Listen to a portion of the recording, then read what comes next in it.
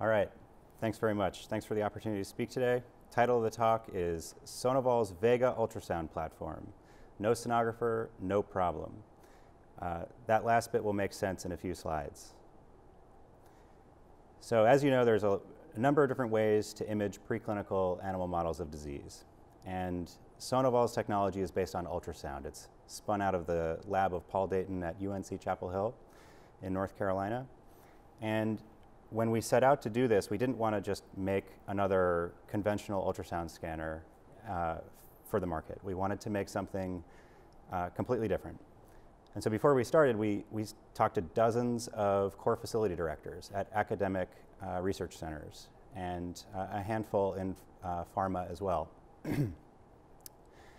And we asked them, which systems are you using and why, and which systems are not getting used and why. And overwhelmingly, across the board, the optical systems were used far and away the most often in terms of number of scans done per day or week. And we drilled down a little bit and asked, why was that? And it comes down to these three things that they kept saying. And they're not listed in any particular order here, but the first is that it needs to provide a clear biological answer to a question that researchers are asking. So that's thing number one. Thing number two is it needs to be an efficient use of time. So research dollars are really hard to come by for these labs, and multiple mouse throughput or multiplexing animals is incredibly important. So you get more science done per hour. And finally, the easy to use, easy to operate. Everybody wants tools that are easy to use, but why does that matter? Well, it matters because on the core facility side, if an instrument requires one of your staff members to operate every time someone wants to do a study, that creates a bottleneck, especially if multiple systems want to be used at once and a technician is required on a different scanner.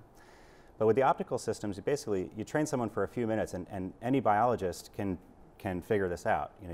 You open the door, you put the animals in, you set the software up, and you press go. And we wanted to make our Vega, which is our ultrasound-based product, mimic all of these characteristics. So how do you make one of these? Well, to start, let's talk about conventional ultrasound. So this is the clinical scenario where you've got a sonographer, you've got an ultrasound transducer, and you've got a patient. And they're coupled together and you're able to produce a two-dimensional image. If you move the transducer around and angle it in different ways, you produce a different image. And the same is true in the preclinical world, where this is a mouse, as you can see. As you move the transducer around over the mouse, you're looking at different organs. And it's somewhat different where it's a grad student instead of a sonographer usually. But the point is the same, in which you use a device to position this transducer looking down at an animal. And when I was a graduate student, for the first several years, I was doing this. And every time I had to do these studies, I thought, there has to be a better way. And there is a better way. And that's what we've done at SonoVol. We've designed a system that is more like a photocopier than it is like this precise tool that you need to learn to use. The tool gets out of the way of the biologist. You do not have to be an expert in ultrasound to get data off our system. That's the objective. So how do we build a photocopier for mice?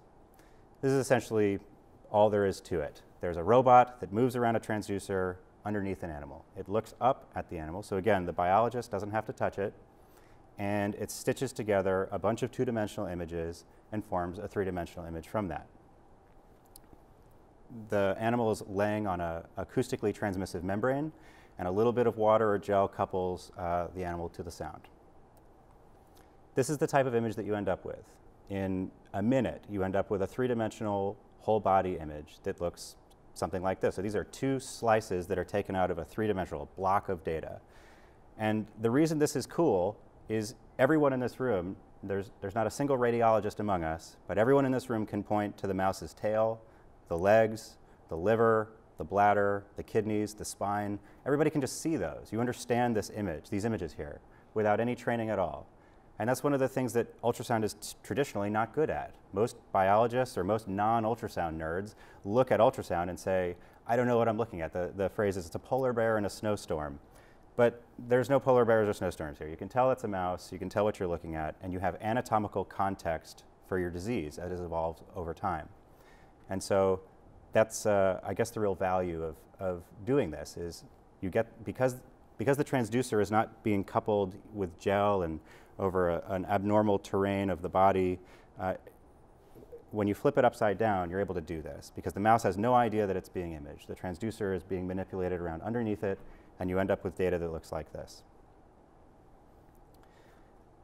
The previous slide showed anatomical imaging, but we also can do functional imaging here, vascular imaging. So microvasculature down to about 100 microns across can be imaged on our system using microbubble contrast agents.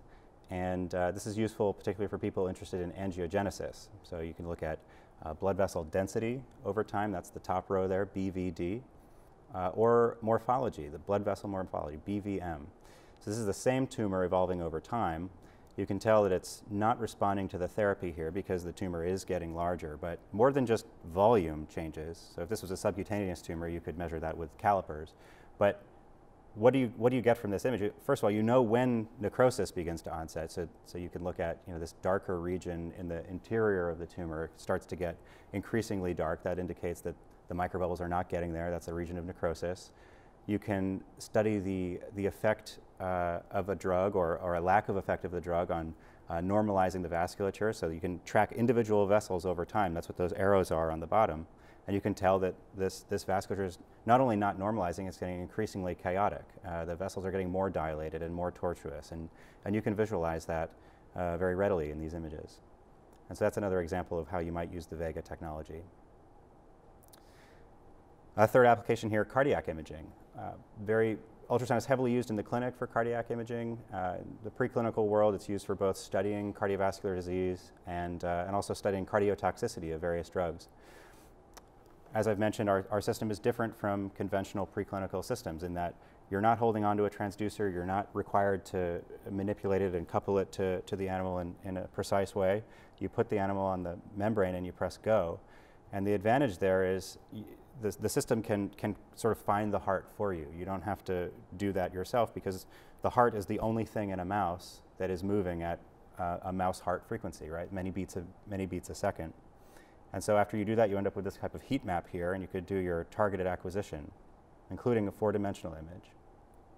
Four-dimensional image here, you're looking at a three-dimensional image, the heart, over time. So it's beating many times a second, but you're able to stitch those all together into this and go anywhere in the heart at any point in the cardiac cycle and visualize valves, visualize the heart's ejection fraction and all that, all in 4D.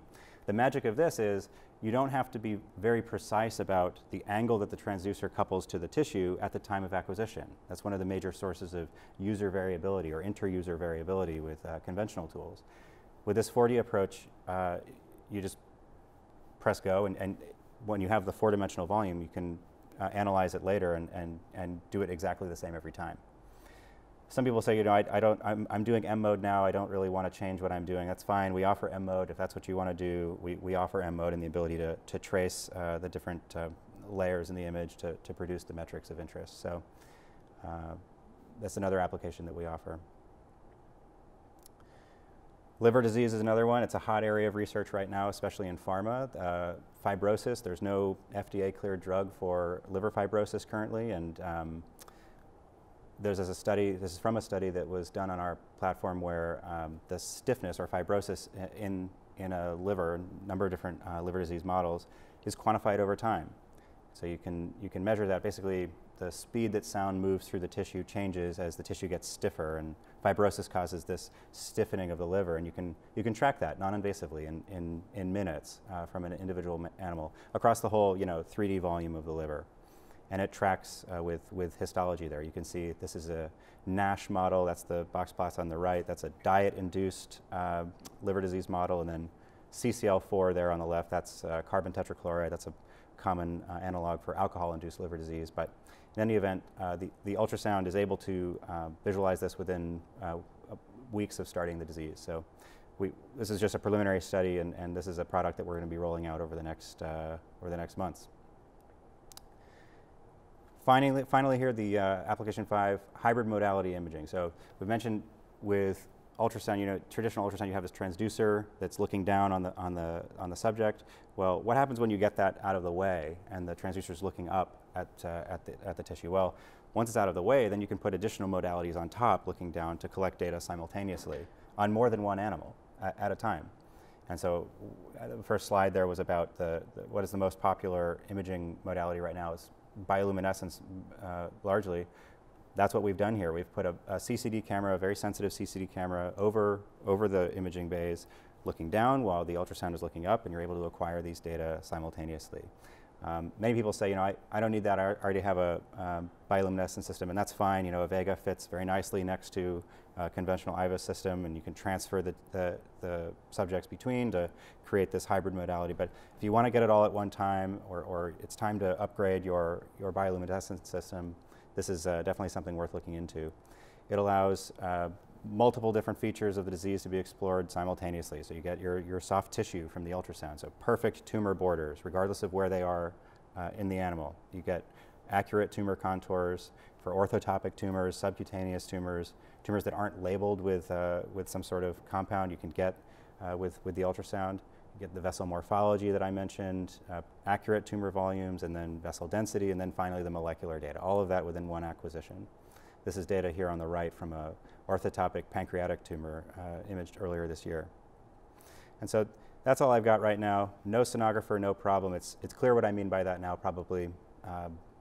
You don't have to be an ultrasound expert to use our device. That our goal has been to get the tool out of the way of the biologist so they can just get to their data and move on. And that's been our objective from the start. So I'm Ryan. This is Kevin. He's here today as well, VP of Sales and Marketing. We'd love to hear from you. Here's our email address. Hit us up. And thanks again for the opportunity to speak.